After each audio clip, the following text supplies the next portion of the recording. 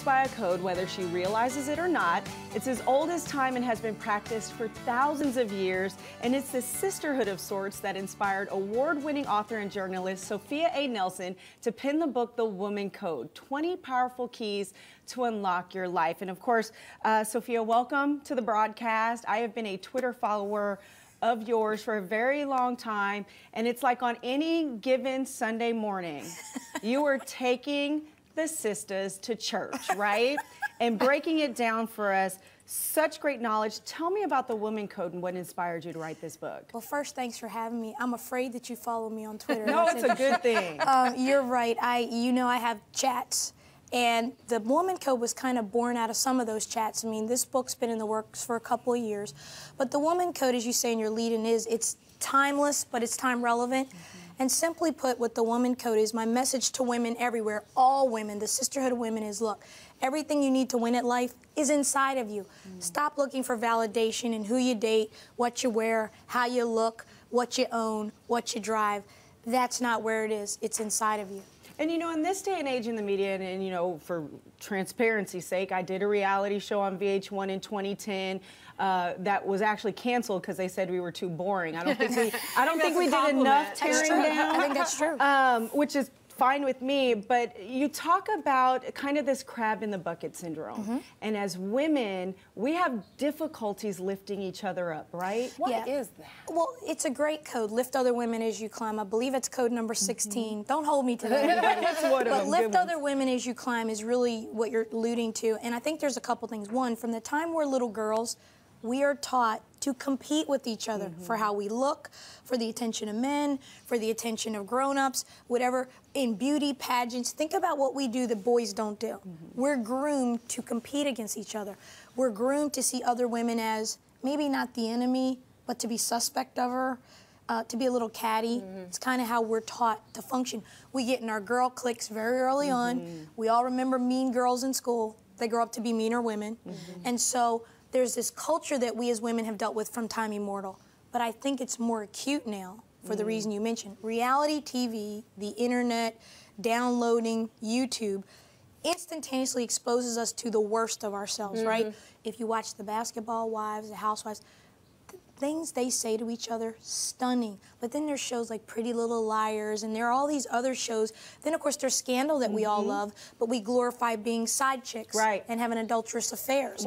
So everything that we glorify in our culture that's always bothered me. is not to the boring or to the normal or to the sisterly.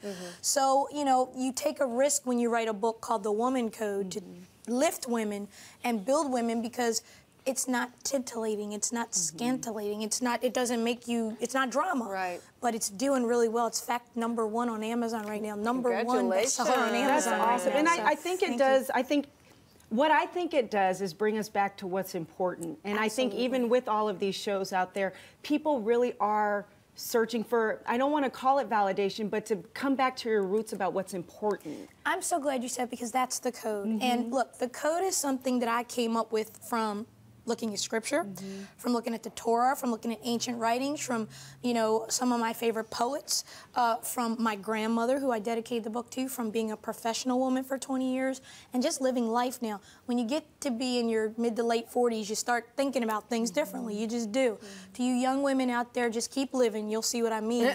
But my hope is that I could take some of what I've learned and glean from women in my life and role models in my life and say to young women, I wish I had a book like this when I was 20. I didn't.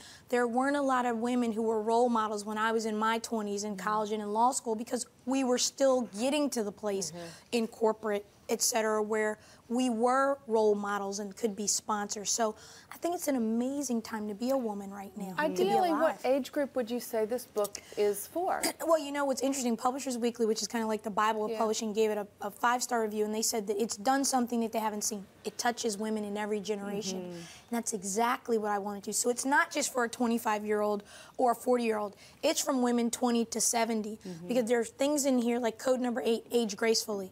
That's a code you're only looking at if you're in your 40s now or older. You don't care about that when you're 20. You're not thinking about that in your 20s. But you will age, and aging is a gift. And one of the things I want to say to women is, stop looking at aging as bad. The guys get bald, they get gray, they get a belly, and they can still run around and get 25-year-old women, and we don't think that's a problem. Right. Why is it when women age, and Tina Turner's what, Different 77? standard. Right. And she's got a 40-something-year-old?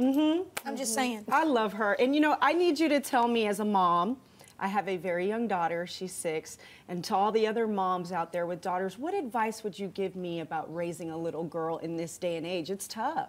Well, I'm not a mom, so I would be rude to give mom advices, but I am an aunt to 2 young nieces, a tween and a teen. The teen. She Trust changed. me, I got one at home. Yeah, you understand she changed overnight to this Right. different person. But Isn't I it think weird? the best advice that I would give or guidance is what you do, she's watching everything you do. Amen. They're sponges. Exactly. It's same with my nieces. They watch everything I do and they're going to parrot it. So if they see Auntie, and I try to bring them to everything so that they're seeing me speaking and interacting positively with other women, they learn that behavior. But if for women out there, and you know, that are in abusive relationships, I grew up in a home, I talk about this in a book, alcoholic home, very violent home, all the time. And yet we were in church on Sunday. Right. And as a kid, what that does to you, particularly as a girl, is it messes a little bit with your center and knowing you're confused and conflicted. So to women who are in those type of relationships, I say, you know, you need to really think about that. I know it's not easy. I know women are fearful. They figure, well, maybe I can't make it on my own. But you're teaching your daughter how to operate. Your sons as well, but your daughters, you're teaching them how to operate from a place of fear. Yeah. And not from a place of strength. And power. Well, I love this book, and let me tell you, you should run out and go get it. You can meet Sophia tonight at 7 p.m. at Barnes & Noble at Lincoln Park on Northwest Highway in Dallas. You don't want to miss Thanks this. for it's being here. amazing. Thanks we for really having appreciate me, you ladies. being here. I appreciate it. All right, we've got a great song from the wonderfully talented Charlie Worsham when the broadcast returns. Don't go anywhere.